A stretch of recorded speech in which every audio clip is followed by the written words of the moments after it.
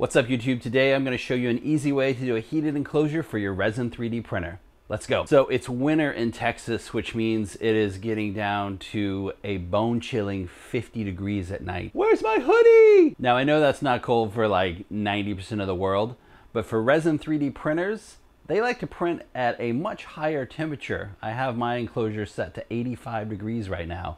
Produces a much better result. So I knew that other people had solved this problem before, and I don't want to reinvent the wheel. So I went looking on YouTube, and I found a lot of really great DIY heated enclosures. I started watching the videos, and then it kind of hit me like, dude, it's a hot box, bro. Like, what?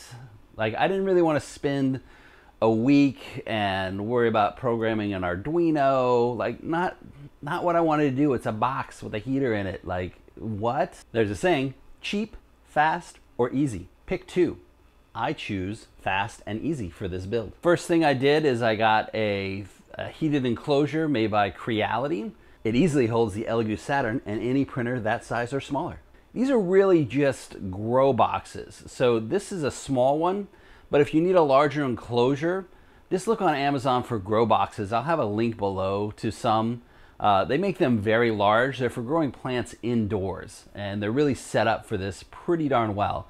And I think this is basically what Creality did, is they just went to one of these makers and slapped their logo on it. Things you want to look for, just make sure you can kind of see in there what's going on is helpful. Make sure it seals up, make sure it's reasonably heat resistant. So that's the easy part. Again, a link to this one will be below. I put a cool RGB light in mine for the video, so that's extra. So after the enclosure, next thing you want to do is get a heater. I picked up this really inexpensive Amazon basic ceramic heater to throw in there. Nothing much to it. It's a little heater. It's perfect for this size of enclosure. If you do get a larger enclosure, you might need to get a larger heater to heat that space. But for this setup, this is super easy. So the last thing you need is a way to control the heater so it turns on when it needs to warm up and it turns off when it reaches your set temperature.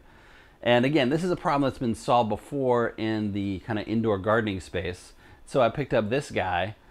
Pretty straightforward. Plug him in and away we go. The controller's a little goofy to set up. It took me a little time to work through the instructions and figure out what they meant. All I can say is you'll need to hit the set button a lot of times, more times than you think. But I got it set up and working, and it's been working flawlessly for the past 3 weeks.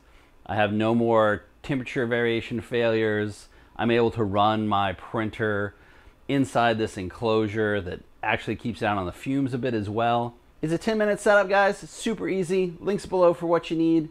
If you want to see more awesome 3D printing, click on these links here because it's awesome.